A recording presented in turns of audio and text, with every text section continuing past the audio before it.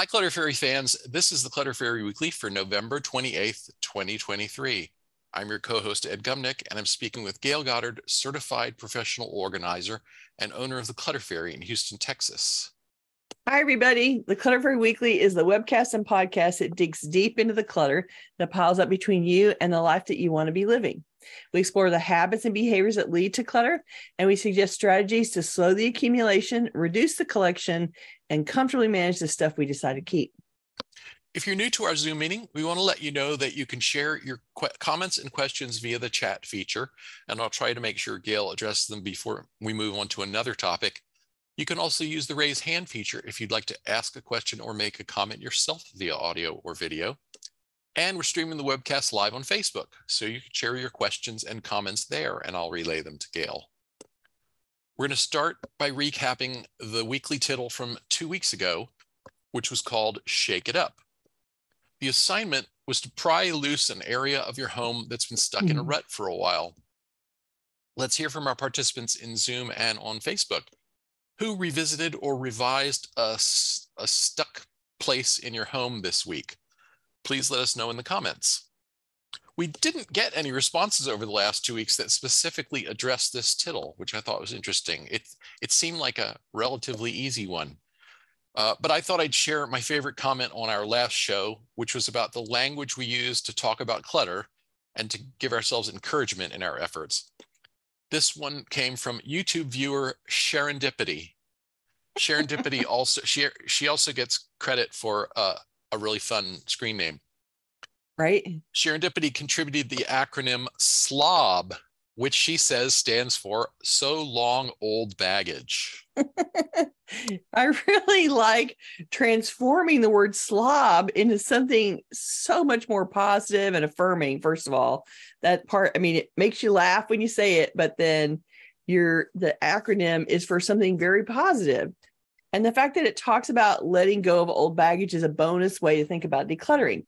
Decluttering is definitely all about letting go of old baggage, emotional baggage, as well as physical.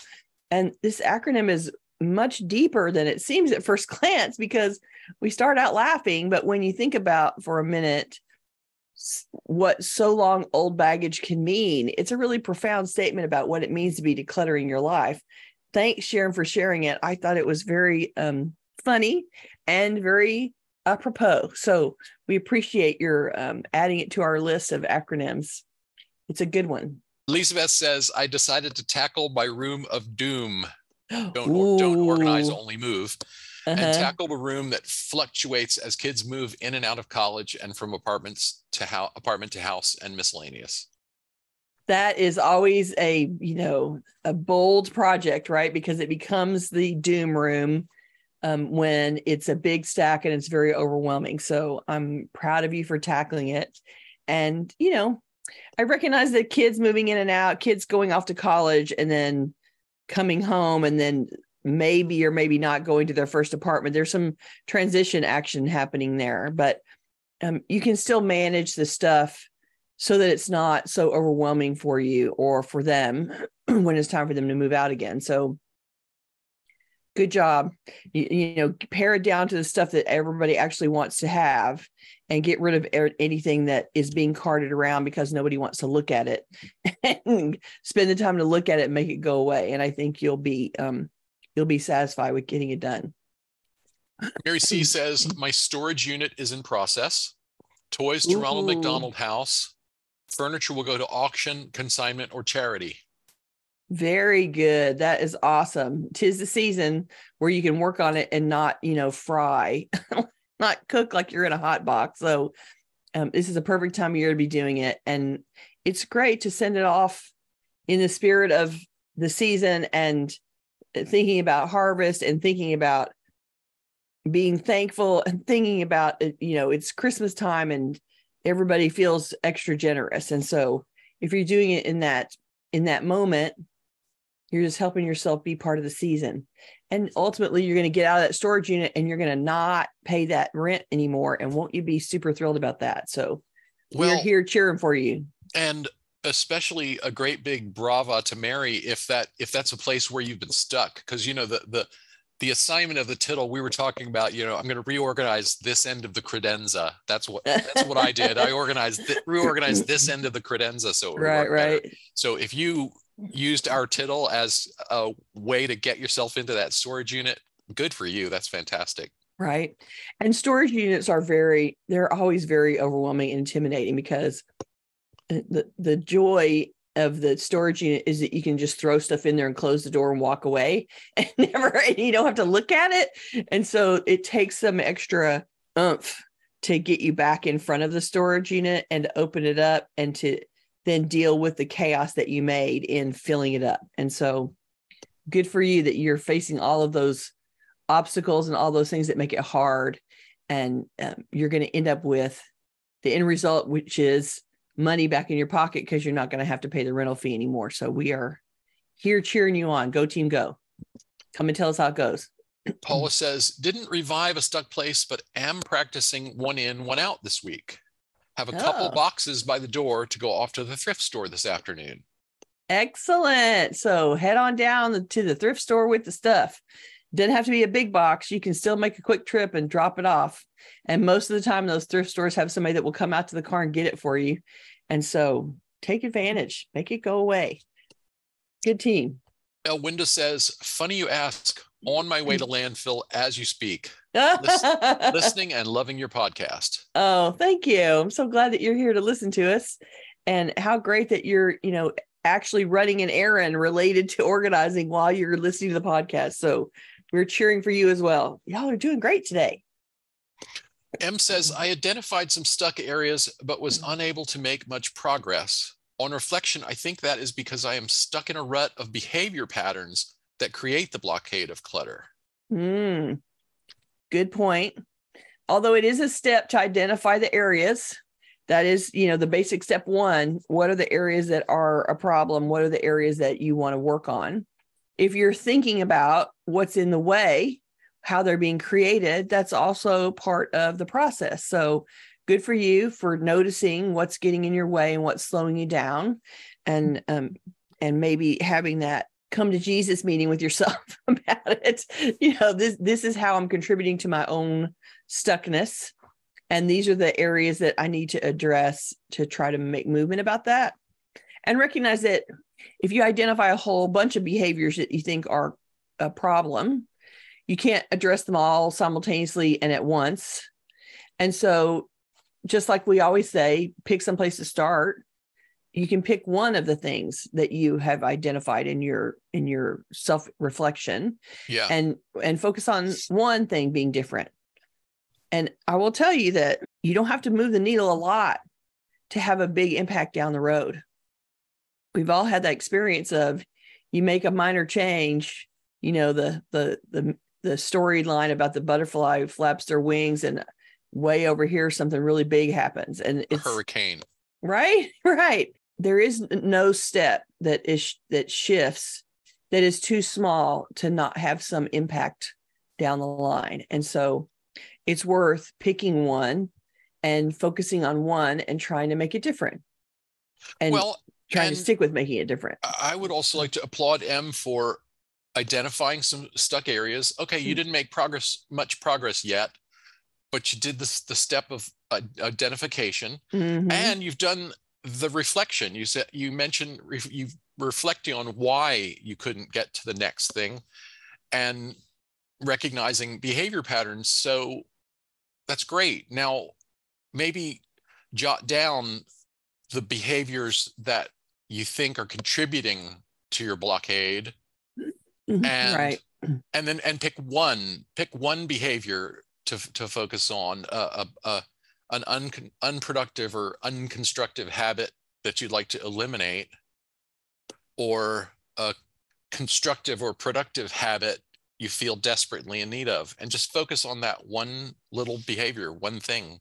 I mean, people have already mentioned 1 in, 2 out a couple of times in some of our prep materials. Just going through the process of when I bring one thing in, I immediately pull 2 things to go out is a very small act that triggers you. I bought things today. That means I need to let 2 things go. And it triggers you to stop for 5 minutes and pick those 2 things and put it in the box by the door, getting ready to go to the thrift shop. Right. And so even something as small as that will be taking things out of the house that you don't need to have anymore, and making a shift in your environment. So we are here for you. The Clutter Fairy audience is here for you, and we will support you however you need to keep moving forward, to make forward motion here. Connie says, by the way, I thought about your famous saying, Gayle, not only thinning the herd, but also thinning the horde. That's a good modification. I don't usually say that, but I can see how that would be, that would be appropriate. It would go for some of it. I don't want to assume that you have a hoard, so I wouldn't say that to you, but you can certainly say it about yourself if you feel like it's appropriate to describe your environment. I don't want to make that judgment call without being able to see it and to have a conversation with you about it. So, but you guys can self-identify if you would like that you have a hoard. That's funny. Lisa Beth says, the huge boxes from the 10-foot Christmas tree were near the door and made it seem overwhelming. I'm going to use the room half for storage so they can shop there, and the other side I get for crafts. Niz says, I removed a dozen boxes from storage unit, but due to disability only was able to haul 10 boxes up the stairs to my apartment. M wrote a follow-up note saying the identification of the areas was enlightening because they had become part of the scenery. It was an important step. Yeah, darn right. That's totally true, because we just get used to what we do. Like you make a pile and you walk away, and then it's there every day, and it just becomes part of the background noise, right? And so there is something to be said for getting conscious of your surroundings in a way that allows you to see things again. And so that is an important step. I'm glad you noticed that. That is a very important step, to get awake to what you're actually working with and what you're trying to clear. Good job. All right, this seems like a good place to head for our main topic. What do you think? I'm good. Go for it. The new year is a great time to hit reset, to refresh your priorities, revisit your goals, and reconsider your habits and behaviors. The more thought you put into your reset process, the more success you're likely to achieve. Today, we're going to discuss how to hit reset on organizing projects, the pros and cons of resolutions, and tips for planning a successful Get Organized month. We're going to start out today with looking at the responses to the survey, because you guys really came through on that. We asked our audience to begin with, in most years, do you make at least one New Year's resolution? And 55% of you said, yes, you do. 31% of you said no. And then 14% said it's complicated. And in answer to our follow-up question to elaborate why it's complicated, several of those who answered it's complicated explained that they set goals rather than resolutions. But oddly enough, some preferred the goals instead of resolutions because they offer more accountability, and others prefer goals because they provide less accountability. So I guess it just comes down to how much power you want to give to the words, how you view it. But we don't care what you set. You can set goals, you can set resolutions. We don't care how you frame it. Whatever works for you, whatever feels more supportive to you, whatever feels more achievable to you. Gabriella offered one of our favorite responses to the follow-up question. She wrote, I don't make New Year's resolutions, but I set goals for each new year. For this year, I've also made a list of things I've accomplished, and I've picked out which habits I definitely want to keep. I think Gabriella is being really smart here. She's combining a review of what she succeeded at this year with what she wants to accomplish next year. I know there's plenty of negative self-talk to go around for everyone. So spending some time on what kind of accomplishments you've made this year is a really self-supporting thing to do. So acknowledge what improved, what you worked on, and what improved your life this year, what you did that you're glad about experiencing. And doesn't that really create a positive point of view from which then to set new goals for the coming year? I think this is a really great process. So she's orienting her mind to this is what I did well last year. This is what I want to keep from last year. This is what I accomplished from last year. And from that congratulatory place, that affirming place, she then turns around and makes her list of things to do, to work on for the next year. And I think we all tend to look back and go, these are all the places that I failed. This is all the stuff that didn't get done. These are all the things that went wrong. Yes, these are everything. This is all the things that went off the rails, right? But can't really do anything about that. So I think it's better. Gabriella's process is better because you go and review what worked and what you can be proud of and what you can feel like you accomplished. And, we don't compliment ourselves very often or very well. And I think this is a way of complimenting yourself and being supportive of yourself. And I like it. I like that as a point of view to stand in, to be kind to yourself, and also to be in that place of positivity when you are thinking about what is coming up next year. I mean, if you make a list of these are all things that I failed at, therefore they need to be goals for next year, like that feels terrible. That's just terrible point of view. So let's do it differently. I did these things right. I added these habits. I've changed these things, and I'm glad about them. And what seems like a good goal for next year is a much better place to be coming from. So thank you for sharing that process, Gabriella. I think it was very helpful. The next question that we asked was, how successful are you usually in keeping your New Year's resolutions? And 29% landed right in the middle with, it can go either way, which I'm sure we can all relate to. 23% reported being somewhat successful in keeping resolutions. 16% shared that they've been somewhat unsuccessful in keeping resolutions. 9% said they were completely unsuccessful. And a minuscule 1.3% reported complete success.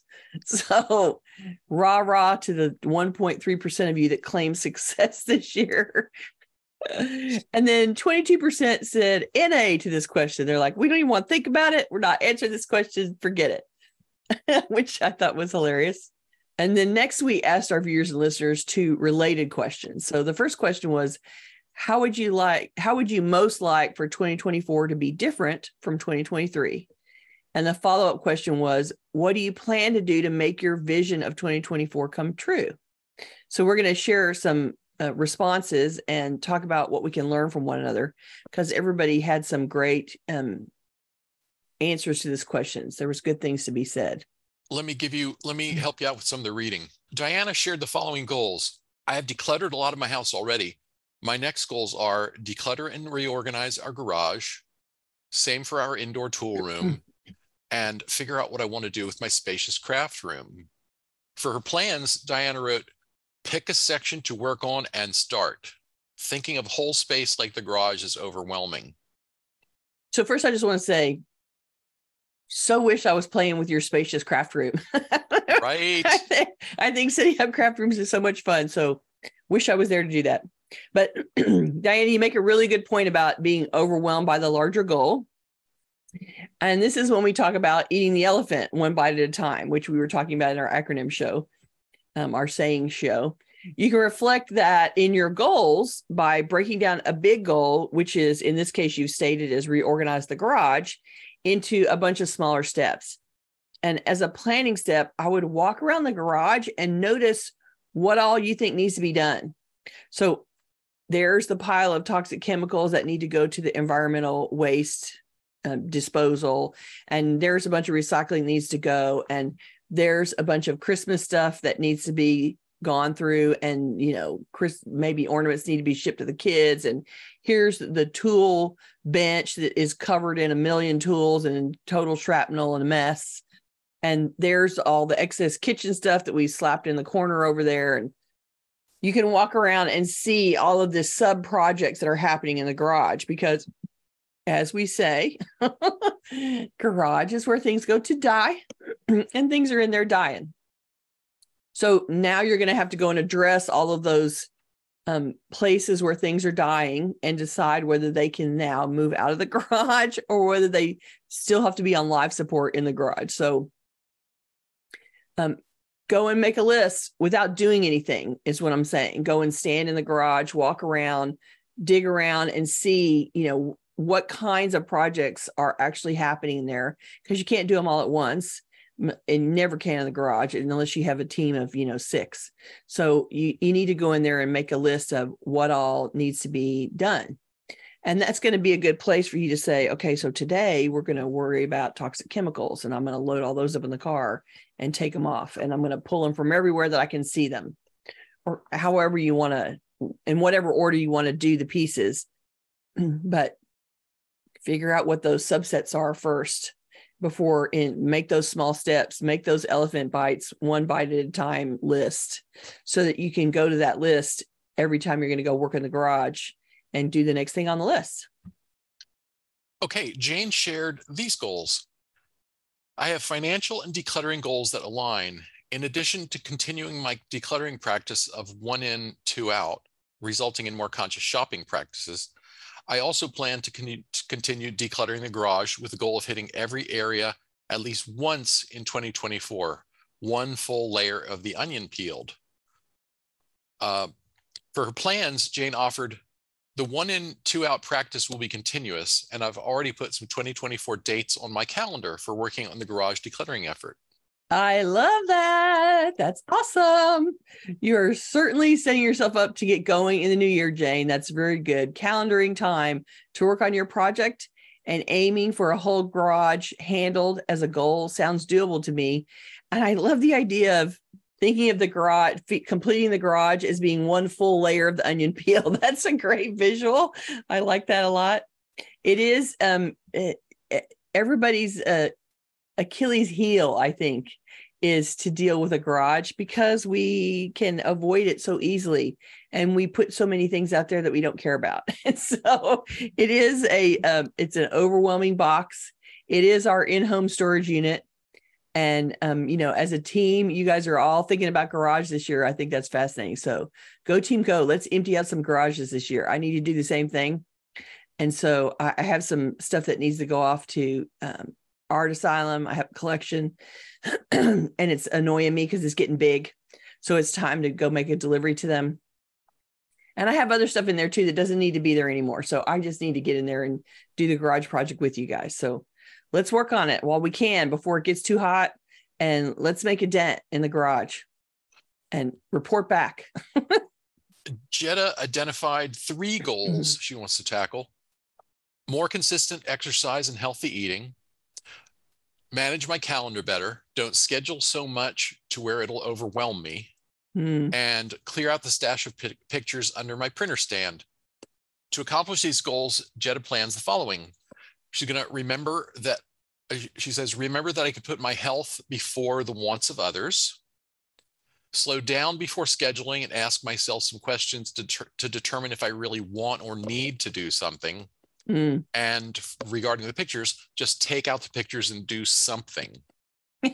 These are some fabulous goals.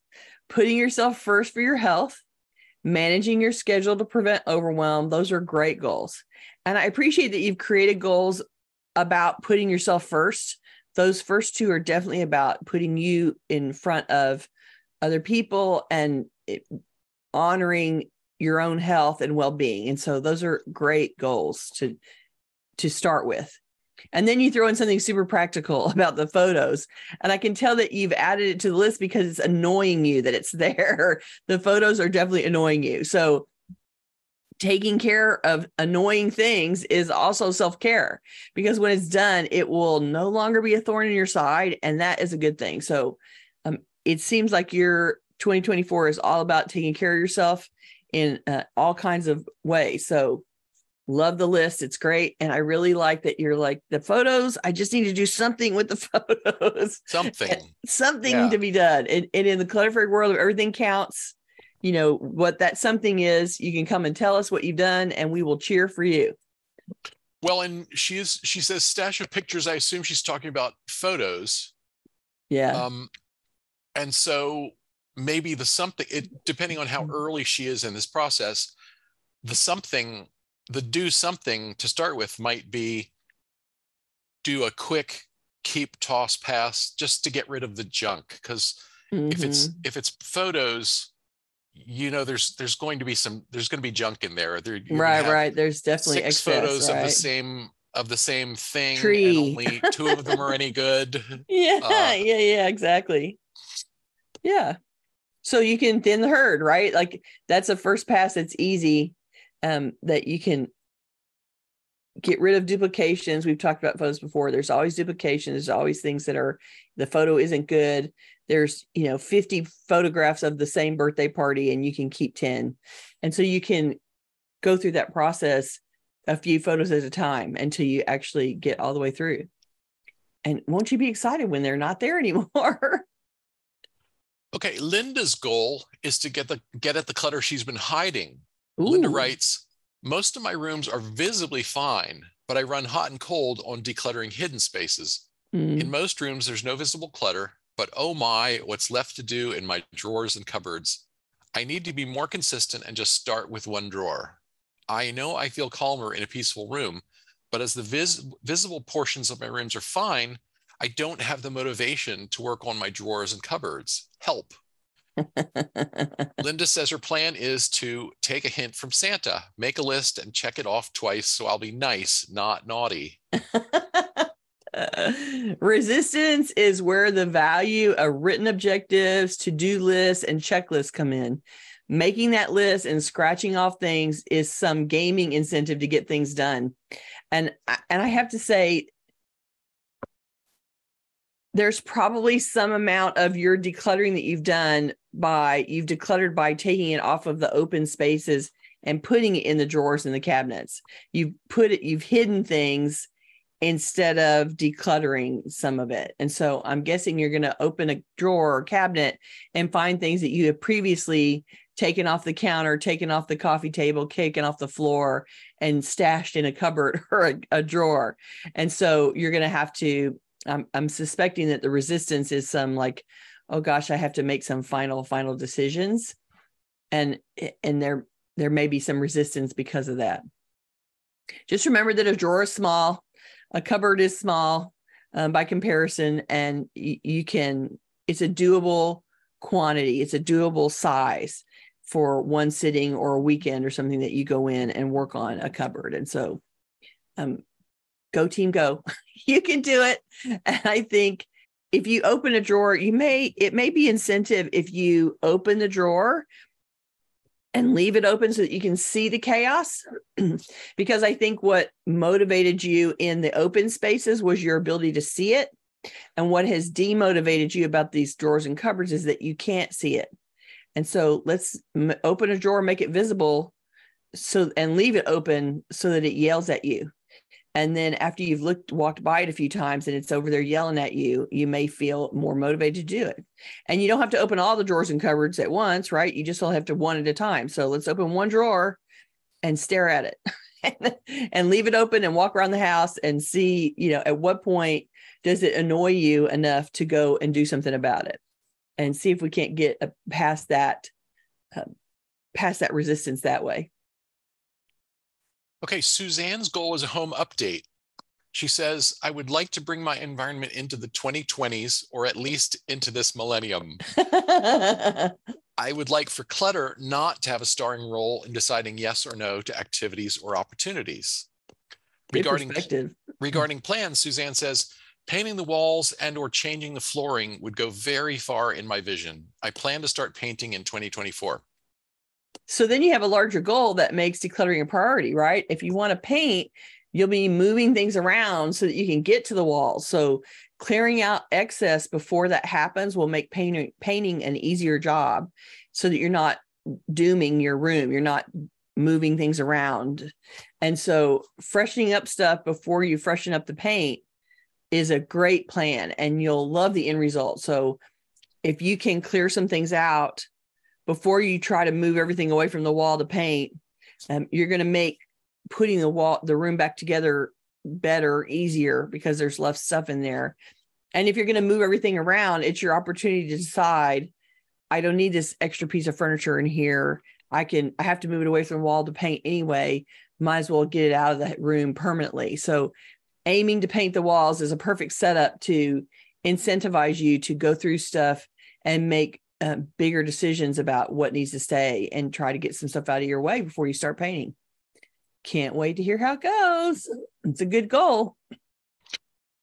Okay, I'm going to give one more set of survey responses because it's a little unusual. Kate offered this interesting and unusual goal. Kate says, I would like to dispense with verbal clutter to some degree. And as her plan to accomplish this goal, Kate says, I want to listen more and speak less. I'll try and really hear others and give people time to develop their thoughts. I tend to jump in, talk about myself, or looking for a funny line while planning what I will say next. It's not good and it clutters the airwaves. So in 2024, better conversations, fewer cluttering sound bites. That's a new perspective. And this encourages us to think about what we have in our heads and our hearts and decide what's worthy of being there. I think listening more will be a fabulous learning experience, and it's bound to make you feel closer to the people, to those to whom you will listen more. The process that you described of thinking about the funny line, thinking about what you're going to say next, sometimes it reflects a level of discomfort or nervousness when you're in conversation with somebody. And I get that way. When the more nervous I feel, the more chatty I get. Like la la la la la la. And I have often thought to myself, okay, now is not the time to be chatty. Now's the time to be quiet. And you can listen to the other person talk for a while. Well, and she's describing what I guess behavioral psychologists or social workers and such refer to as active listening. Mm-hmm. Yeah. Which has a very, it has the goal of making you more present with the person so that you are more fully in the moment and experiencing really what's happening instead of projecting in your head what's coming next and missing the moment going by. I think you'll find it super enriching that you can spend that time with people, and you'll still be able to say your funny lines occasionally. Right. You just don't have to worry about it quite as much, and you can let other people talk too. And you'll find some wonderful things happening for you because of that. Can't wait to hear how that goes.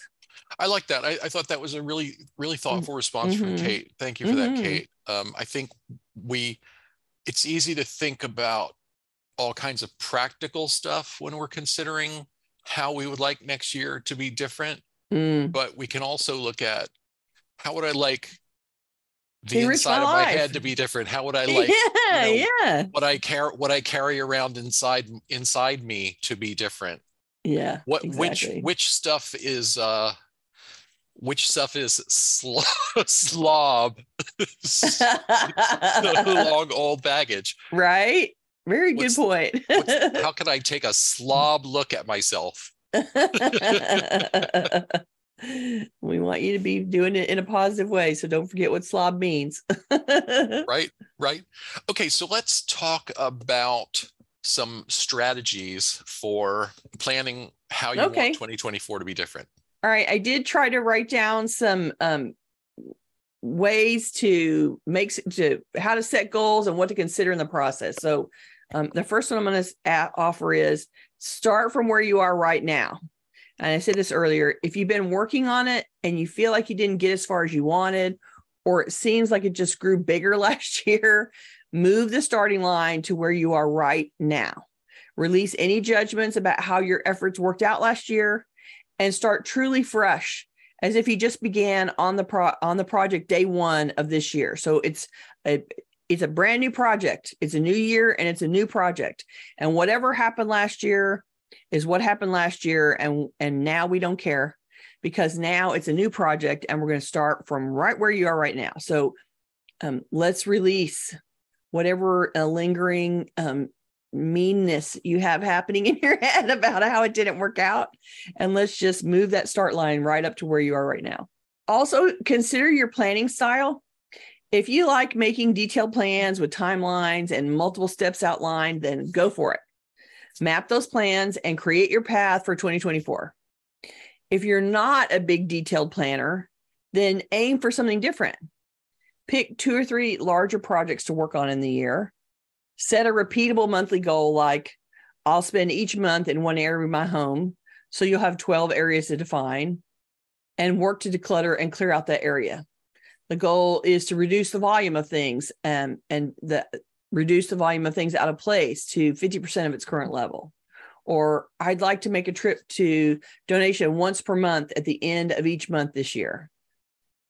As you work that month in your chosen area, you can make a task list then that's related to that area at the beginning of each month. So either you can make these huge detailed plans up front, or you can start with the bigger goal and make smaller steps towards it as you go along during the year.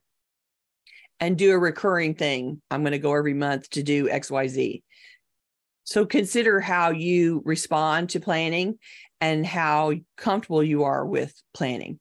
And if you're not big on all the long involved details, I have friends that happily sit and make endless lists of steps, and that kind of makes my head explode. So think about it the way that you are comfortable working on it, and you can still have some goals and you can still make some headway. Let me share a comment from Ginger, because Ginger is definitely toward one end of the spectrum of organizing styles. Ginger says, every year I create an annual plan with action steps across a few life categories: self, family, home, finances, papers, photos, and hobbies. Last year was a big pause on life as we dealt with lots of major health issues and family loss. And so your plan got derailed, right? Okay. And Ginger's describing a very elaborate thought process with lots of steps. And she said, I saw that go by. I'm a planner, right? And so some people find comfort in planning and elaborating all of the steps, and some people find that overwhelming. And so I just want you to consider what works for you in terms of, you don't have to be Ginger if that makes you uncomfortable. And Ginger doesn't have to, not make the list because she finds that helpful. So do what works for you is what we're saying. I think, as kind of a list maker myself with thousands and thousands of items on various lists, the list helps me feel like I'm not letting anything slip through the cracks. Yes. That's the comfort of a list for me. Right. And it's a decluttering project, right? So you're making lists about work and clients and things that you have to get done for people that people are paying you to do. And also household chores and things like that, right? I even put fun stuff on lists, things that I would do, even things that I don't even need to be reminded to do, still go on lists for the pleasure of checking it off. You like the gamification of lists, right? I do. Yeah. You like that scratch off. And there is something, there is scientific evidence that, having something on a list and scratching it off creates a satisfaction response that is real. And so there's something to be said for that. You just need to do it at the level that doesn't completely intimidate you and shut you down. Yeah. Right. You are a big list guy, it's for sure. I will also say, work on it now, work on your planning now before the year end, so that you can think about your intentions before the new year arrives with all of its performance fresher, right? Like if you do it on New Year's Eve, it's like, oh God, what's going on the list? And tomorrow I got to get started. Well, you don't have to do it under that pressure. If you think about it now, you can be a little bit more leisurely about thinking about it, and you can spend a little bit more time mulling it over in your head before you commit to the list. So work on it now. I also think it's important to keep in mind that the new year, January 1st, is an arbitrary day that somebody decided the year starts. There's no reason the year couldn't start on August 14th or November 28th or any other day of your choosing. And so don't get hung up on the date. And if life is too chaotic when January 1st gets here, plan your big rollout on January 5th or the 15th, right? Yeah, or December 18th or something. Yeah, exactly.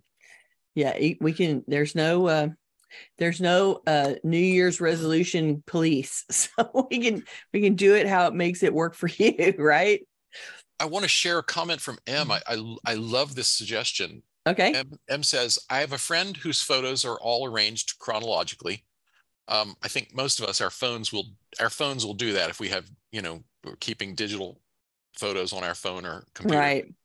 Every day, he looks at all the digital photos from that date from other years and discards the ones that are not good or not wanted. Oh, It also gives him a mini life review to think about each day. isn't that interesting? So he goes back to today's date in prior years and looks at the photos and then thins them out. What a great way to constantly be, you're adding new photos today and you're taking off old photos from prior years. Well, so that's definitely a 1 in, 1 out rule, right? And it's biting off only 1/365th of the backlog. Right. That's a very manageable bite to take unless you take hundreds of photos a day. And, but it is it's like a finite, manageable time commitment that isn't overly long, right? Like you can go through a day's worth of photos and you're not going to be sitting there for 4 hours, right? Yeah, and in a year he'll have a pretty clean, tight library of only photos that he wants to keep. Right? That's really good. I like it. Because we do take lots of photos and, oh, look, I took a picture of that label so I could read it. And there's things like that in there that really you don't have to keep, and you just don't go back to delete it later. So I often snap off 10 or 12 photos of a dog trying to get one where they're holding still in a decent position. Right. So you can actually see what they look like. Dogs don't like to slow down long enough for you to take a photo. No, they do not. It's true. Cats actively work to avert having their photos taken as well. Right. Okay. So you want to share your planning and your areas of work, the things that you're going to work on, with someone that you trust to give you feedback. We want to notice if you're being overly eager or ambitious, and perhaps not challenging yourself enough. So see how your list, once you've made it, your goals, resolutions, whatever you're making, see how that list looks to an outside evaluator. You don't have to make any changes that they suggest, but it will be good to get an objective opinion to help you view the list with less bias. The only goal here is to right size your goals and your expectations of yourself so that they're reasonably achievable with some dedicated work on your part. Sometimes we're overly ambitious, and often people say, "Oh yeah, hi Gayle, I want you to come and declutter my house, and it's December 1st, and I want to be done by the end of the year."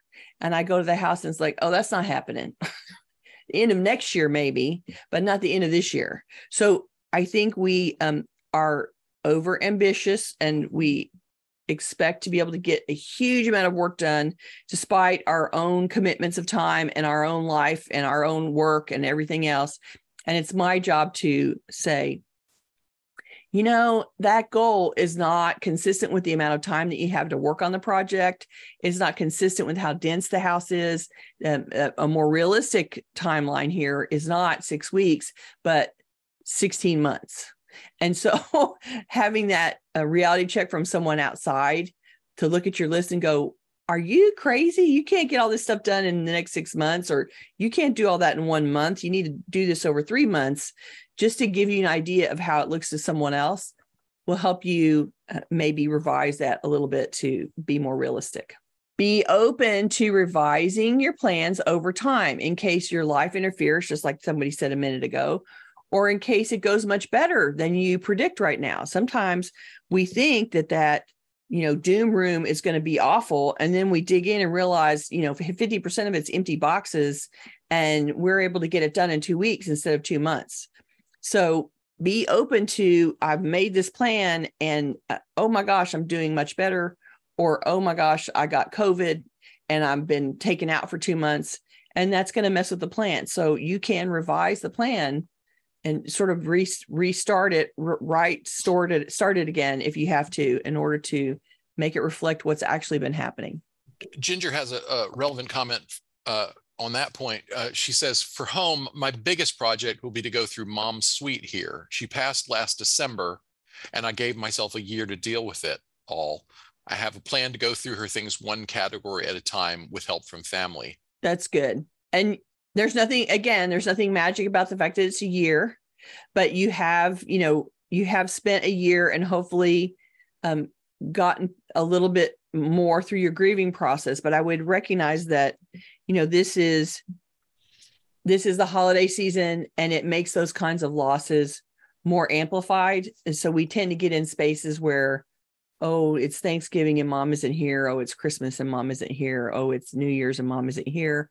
And so there's that slightly it altered emotional baggage that's going to happen around this season, this time of year. So be nice to yourself while you're working on it. And, it's all about doing something.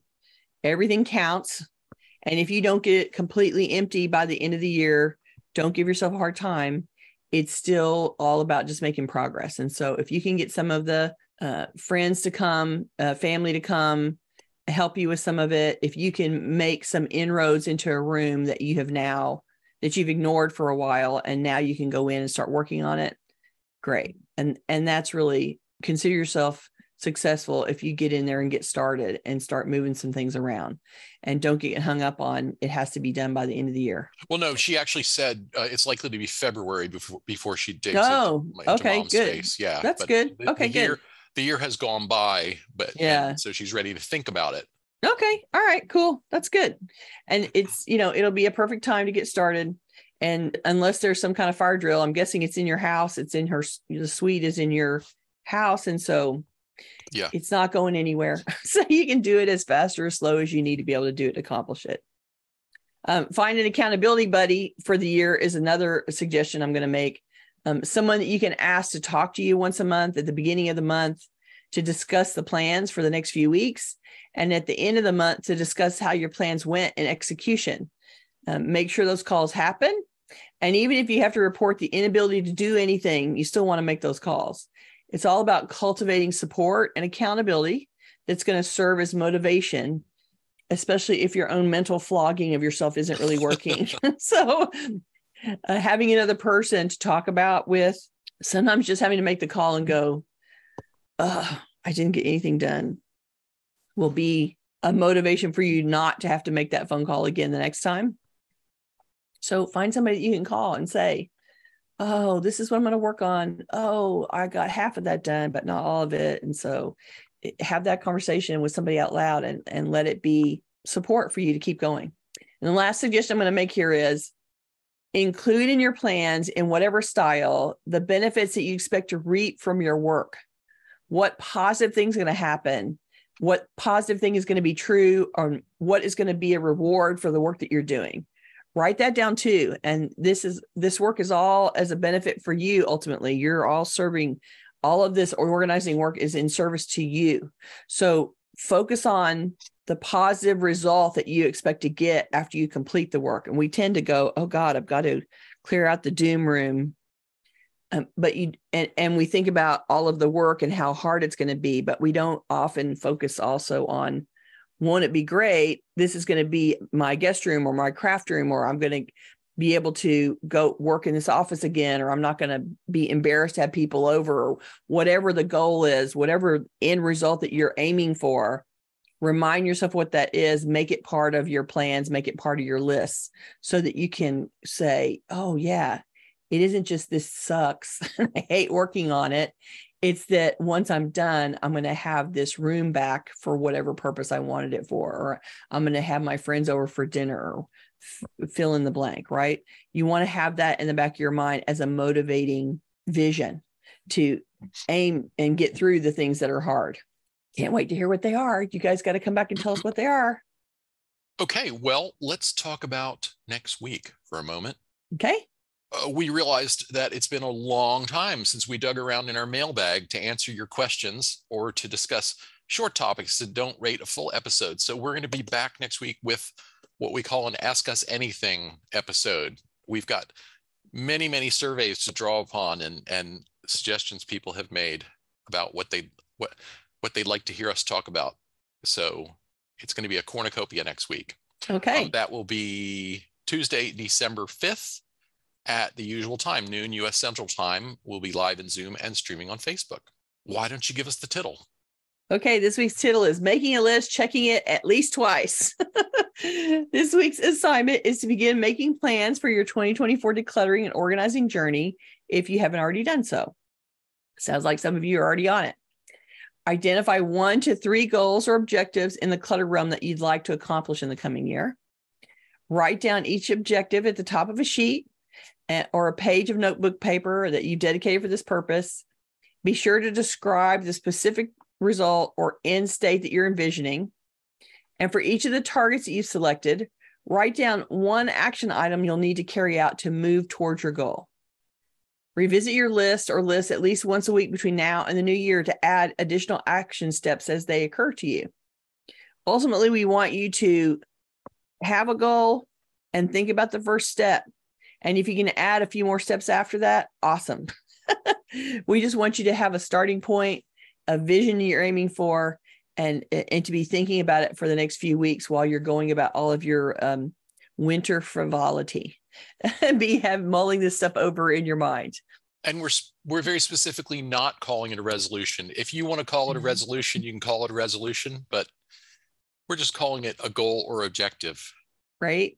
And it can be whatever it is for you. And we're going to be here for you to talk about it. So make your list and come and tell me later. Come back next week and tell us all about it. All right. If you're watching this on YouTube, we would love for you to join us live. We have so much fun in the live meeting. To receive notifications about upcoming events, we invite you to join the meetup group by visiting cfhou.com/meetup. You can also follow us on Facebook by visiting cfhou.com/Facebook, or join our mailing list by visiting cfhou.com/subscribe. We love to hear from you, so please keep your questions, comments, and topic suggestions coming in on YouTube, Facebook, or anywhere that you find us. You can always reach us through our website at clutterfairyhouston.com. Thanks, everybody, for coming. We appreciate that you came back after we bailed on you last week. So thank you for joining us. We missed you, and Ed is doing much better, as you can tell. Thank goodness for that. And we're sorry that so many of you have COVID right now. I hope that everybody gets well soon, and we can hear that you can report back to us next week that you're feeling fine. So we're crossing our fingers for you. We're thinking of you, and we will see you next week. Bye-bye. Bye.